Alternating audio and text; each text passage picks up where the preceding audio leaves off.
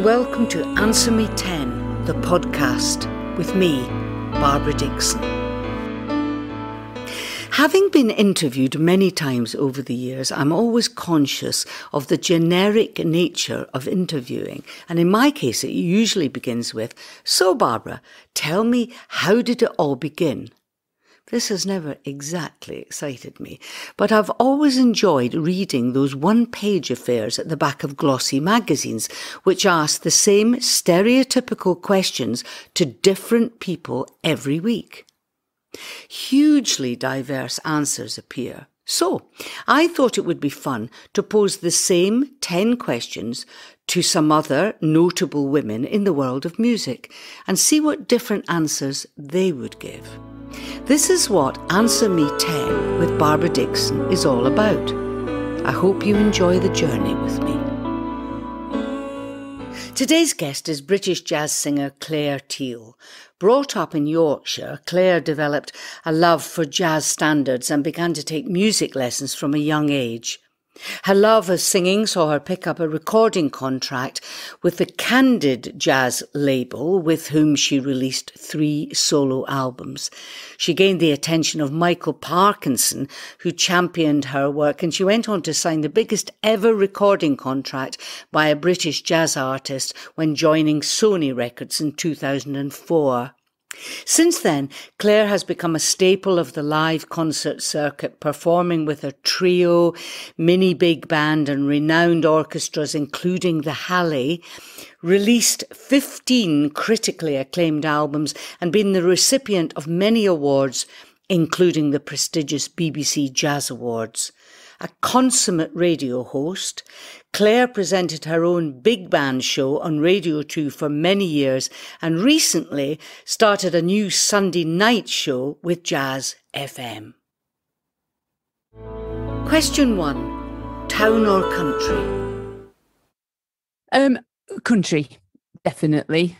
Although that said, I think the dream is living on the outskirts of a town. No, you're not allowed to do that, Clare. You've got to commit yourself here. Well, I grew up in the country, in a tiny village in Yorkshire, and I think that's where I feel calm when I can see green and being able to kind of be around nature. I love birds, so as long as I can hear bird song, I find it kind of really centering to sound a bit, whatever. But living on the edge of a town means at least you can nip in and have a coffee or, a nice meal or whatever. Yeah, I couldn't live in a busy city. I love going, but I can't, I think it's the pace of life. It's just too fast. Dr. Johnson said people who are tired of London are tired of life, but I just don't agree with that at all. No.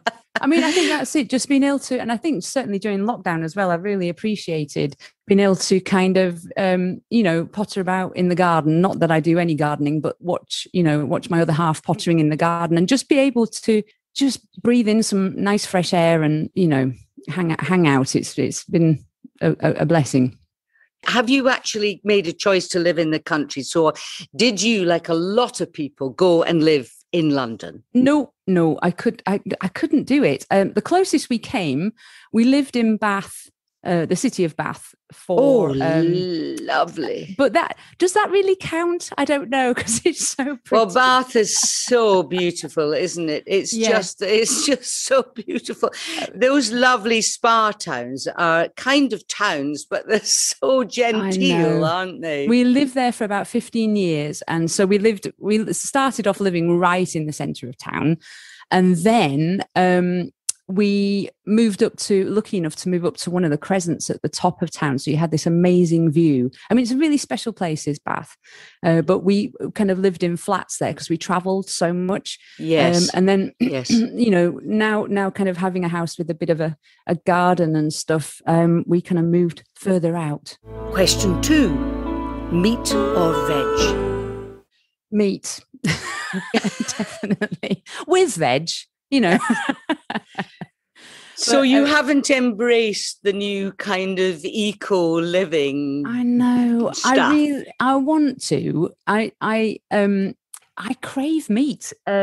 Yeah, it's we don't funny. want any guilt on this program. No, We're having nothing to do with guilt. And I've had lots of people saying, I know I should give it up. But, anyway. The thing that made me feel funny is when we got our first dog, and then we've just got another dog. And that does make me feel a bit funny, kind of eating meat when I've got these two amazing little dogs that the guilt does kind of kick in. But you can't eat the dogs anyway. You wouldn't eat the dogs. And actually, dogs can't be vegetarians. That's like people who feed their cats on vegetables. Yeah, no. I mean, if Ottolenghi lived next door or somebody like that could make it a bit interesting.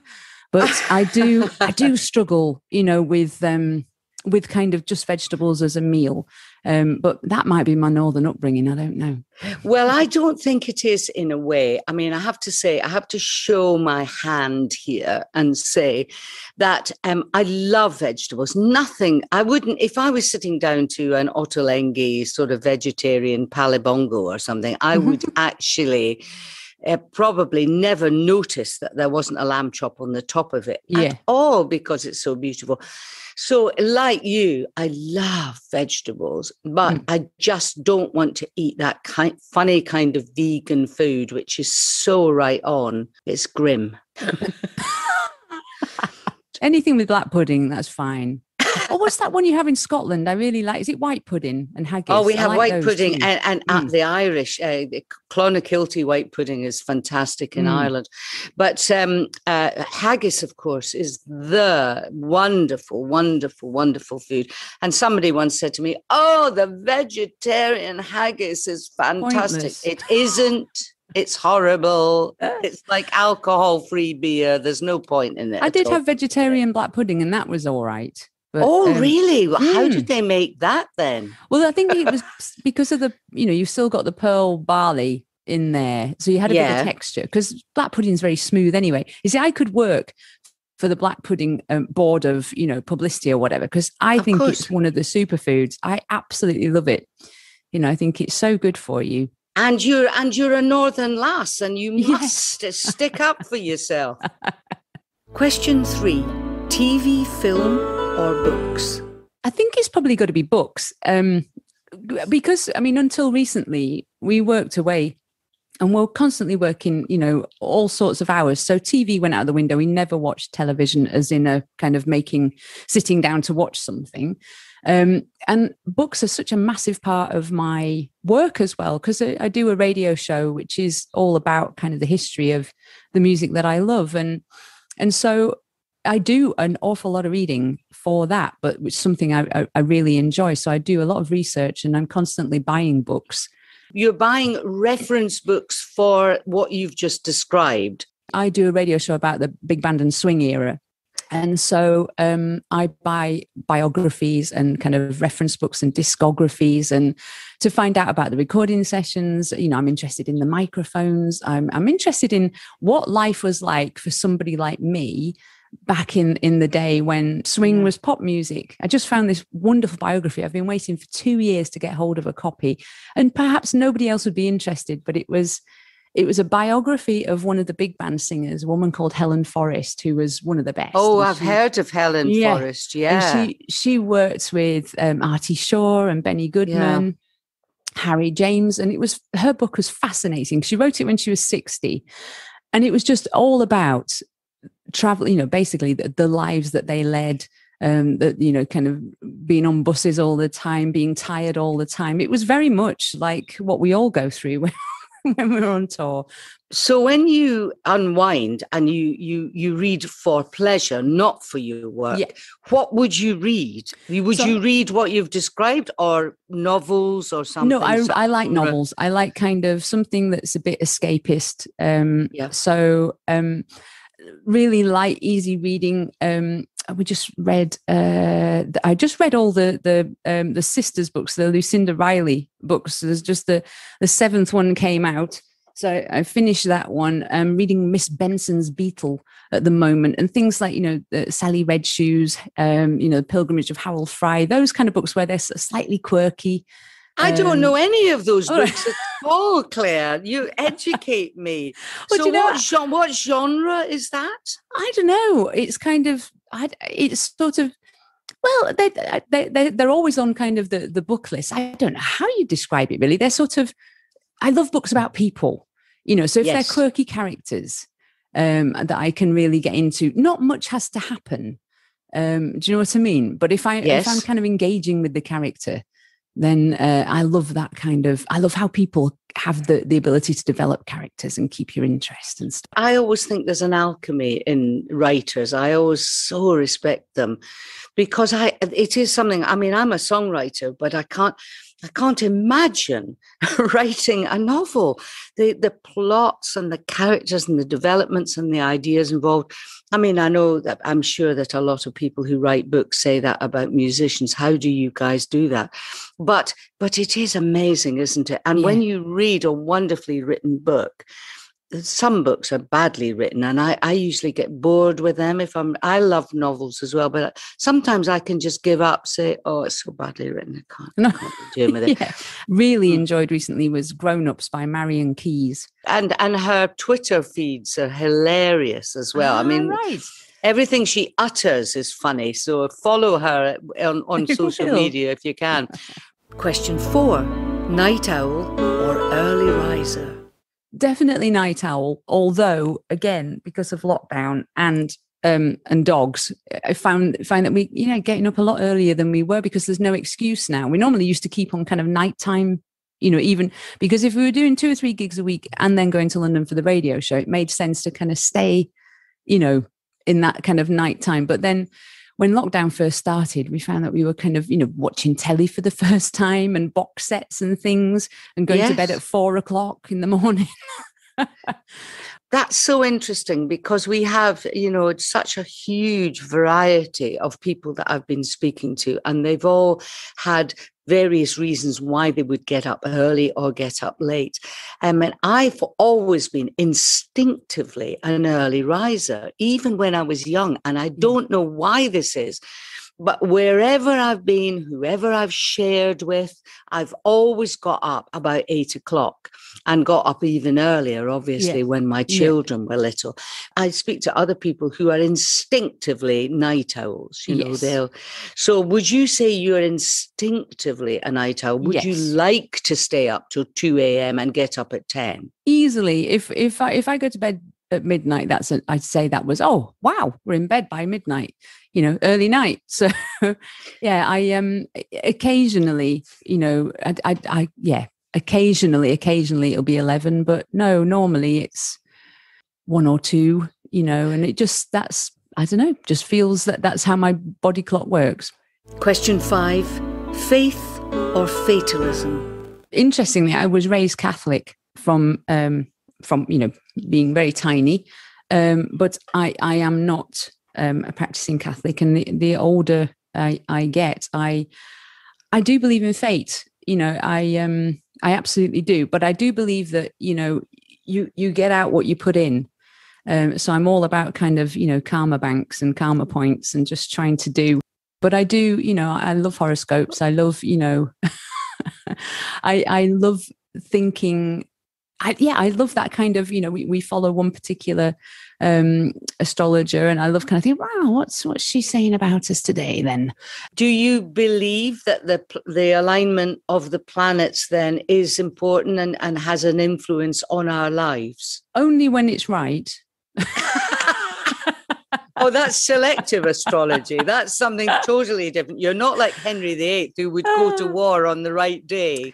No, but there's that thing called, have you ever heard of Mercury retrograde or Mercury being in retrograde? Yes, I have. Mercury is something to do with communication, isn't it? And when Mercury's in retrograde, everything goes wrong and communication breaks down and, trains are missed and appointments are missed and arguments happen.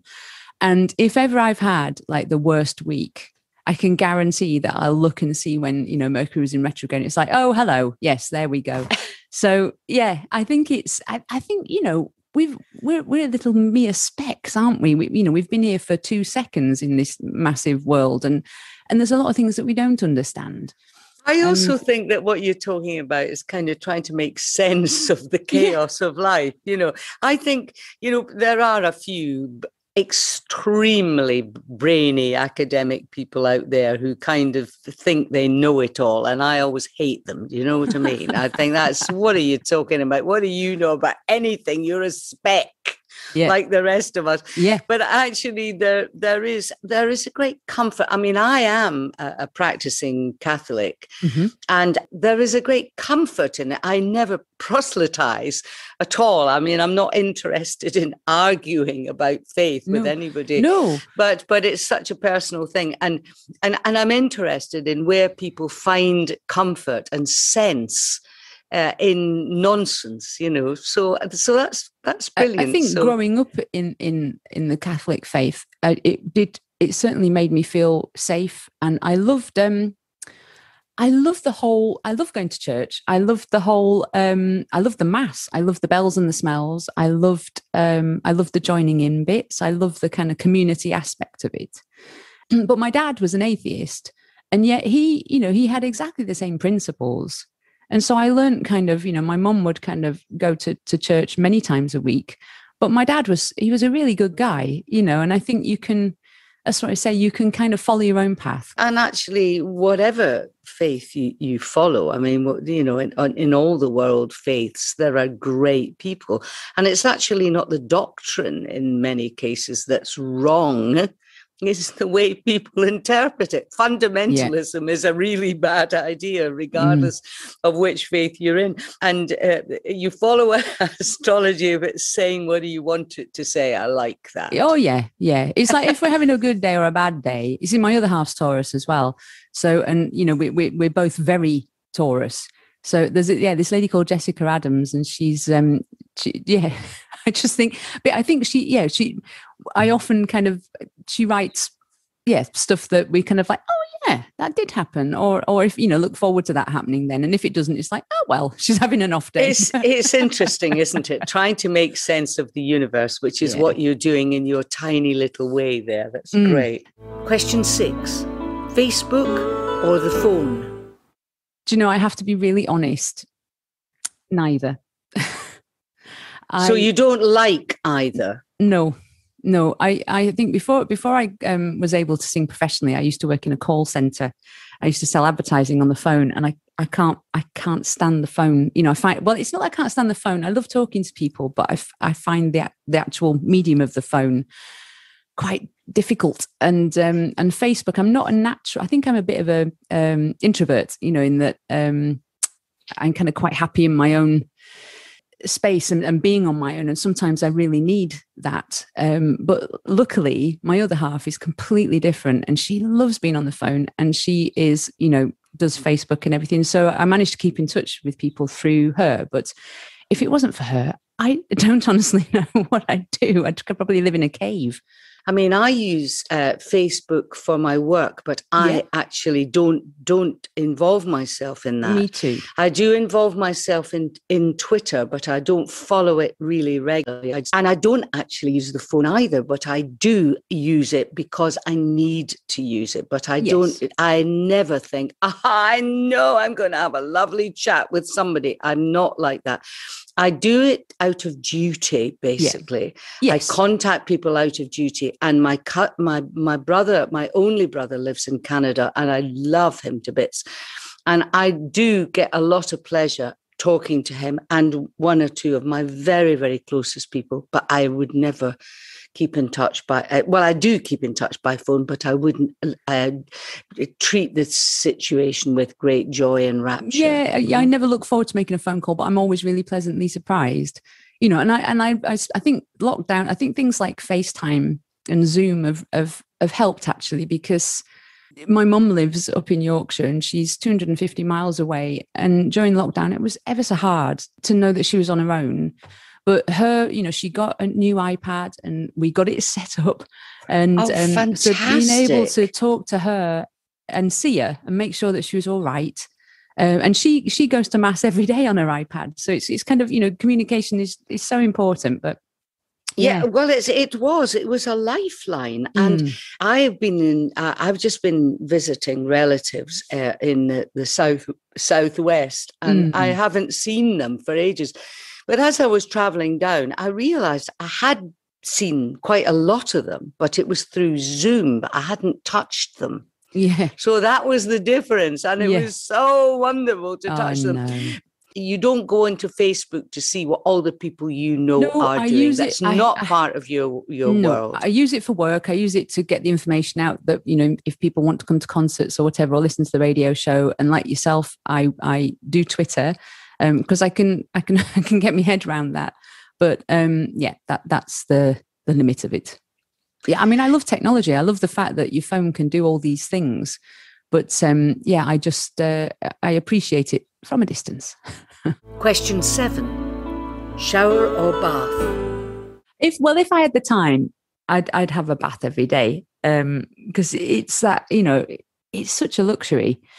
I actually have a fear of water, so I don't like the sea. I don't like swimming, and I get quite claustrophobic. But I love having a bath. It's a controllable thing, isn't it? But being able to kind of make the water smell nice, put some nice oils in, and it can make you. I can just I don't know. I suffer with back pain as well, and I think it's just taking some time out to relax, read your book, have a glass of whatever on the side. There. So you would take a book in the bath and a glass of wine, and you'd light a candle and you'd have some oil in there. Yeah.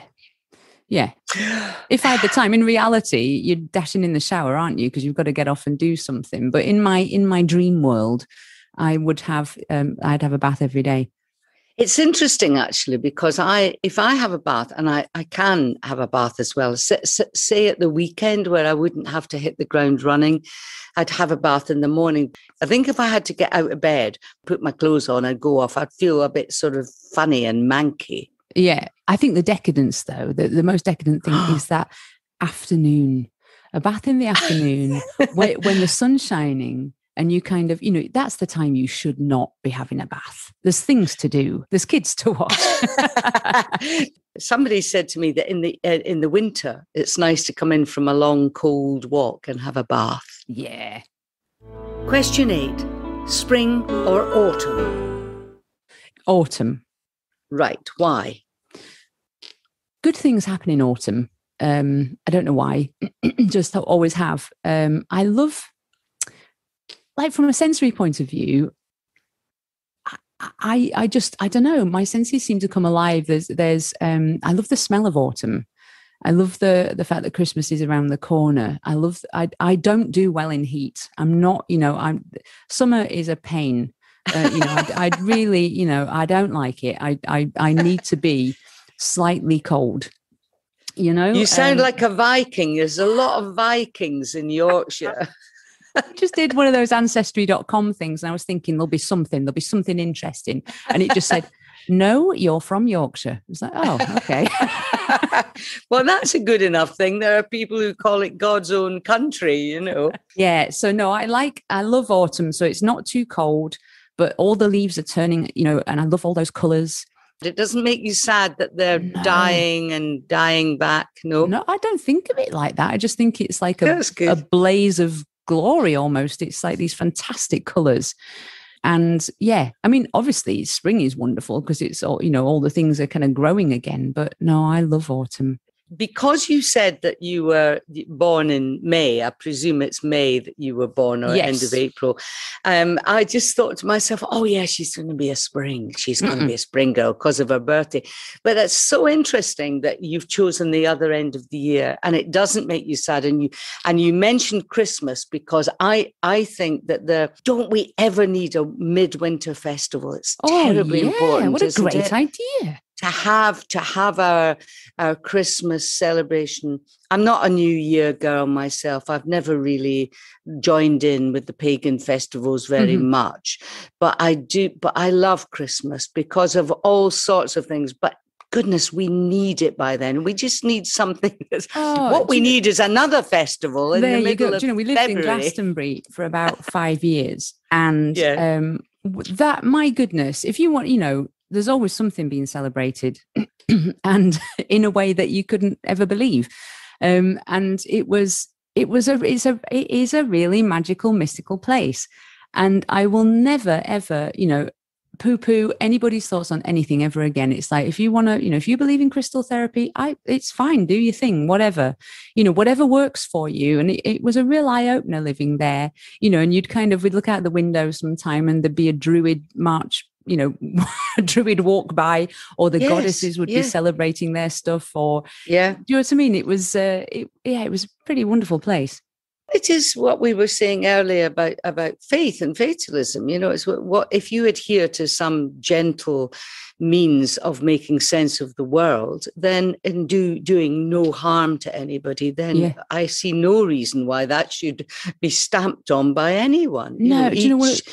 One of the most incredible things we ever saw, there's a festival of Beltane, which is the 1st of May. And so going up to the Glastonbury Tor, which we lived very close to, so you walk up to the Tor before sunrise. Yeah. And there we were met. It was just when we'd moved there. And there, you're supposed to say happy Beltane to everybody.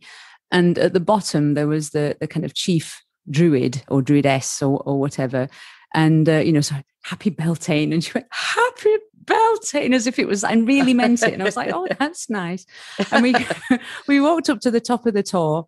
And at the top, there were loads and loads of druids. There were the goddesses, who are it's a kind of a religion in its own right. There were loads of Morris dancers. There were green men. So there were about 200 people of every persuasion you could imagine, and waiting for the sun to rise. And as it comes up, the sun shoots through the middle of the Tor. And it was like, wow. And so the Morris dancers were all singing Jerusalem, and they're all dancing around, and the goddesses were kind of making this funny kind of, noise, and all the druids are standing with their arms up facing the sun. And you were like, wow, this all means something to everybody here, but in a completely different way. And they're having a good time, and that's the main thing. And it's keeping them keeping people occupied as well. And it's, whatever floats your boat's okay, as long as you're doing no harm, which they're not. Question 9. Dine out or take out? Well, now here's the thing. I love food. I love cooking, and I love eating out, and I love takeaways. So I don't know, all of them really. I love cooking at home. I love, as long as people are involved and you're sharing food together. We often have a lot of friends over, and everybody cooks together, and we kind of make a big feast that everyone can enjoy. Would you dress up to go out? Well, yes. If I love going out. I'm one of those people, though. I will always look at the menu before I get there, and I always know what I'm going to have before I arrive. Ah, my goodness, that is interesting. I don't think I've ever done that. Oh yeah, no, I am. Because I'm interested, and it's like, oh, and I want to read, and especially if it's a restaurant where people have had certain things, I want to know what everybody thinks is the standout dish. How do you feel about the, this is just me sort of going on again, but about, I'm getting really upset with takeout containers. We rarely take away. I live in the middle of Edinburgh, but I never really go out socially here. But takeaways, it's the containers. It's these containers, these plastic things. They drive me mad. That's what stops me doing it. Yeah, no, we don't often have takeaways, but my partner Mud is she's allergic to a lot of food, so that kind of we don't do that. So, well, that is good. And actually, my son has started a pop-up restaurant in Bristol. Oh wow! And he's got he's got these wonderful. When I say the wonderful, they are really nice looking sort of. Cardboard containers for the food. So people, there's no plates. People, because it's a pop-up, people are taking things away. And these lovely cardboard containers, which are completely recyclable, and they're quite substantial. Do you know what I mean? You wouldn't think, oh, that's going to leak through the paper of the cardboard. Not at all. Yeah. And I just thought, well, that's for me. I would like to buy something like that, apart from the fact I bought loads of it because it was my son, of course. Yeah. But actually, if it hadn't been my son, I would have thought, I'm going to buy one of them to help that person. Yeah. Because it was such a lovely concept, you know, because I can't stand these these terrible It's the plastic polystyrene stuff, things isn't with it? yeah, and the lids.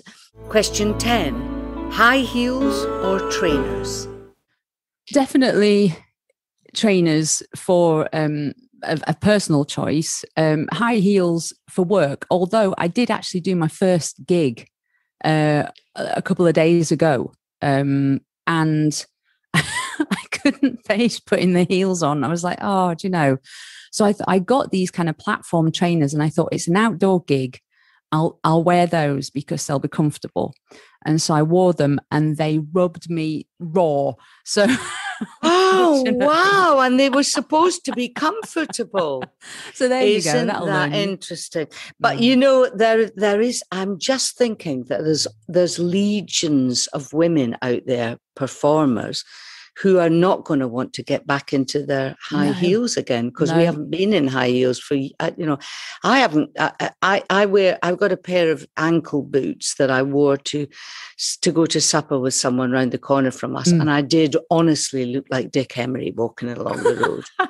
They were about an inch and a half, little stack heel, and it was like they were stilettos. I felt like Katie Price going out for the evening. It was ridiculous. I've worn them. I've had to wear them, for work. I've never enjoyed wearing them, and I always feel that I can't walk properly in them. It's like the ministry of silly walks. And I was working with this guy in Belgium.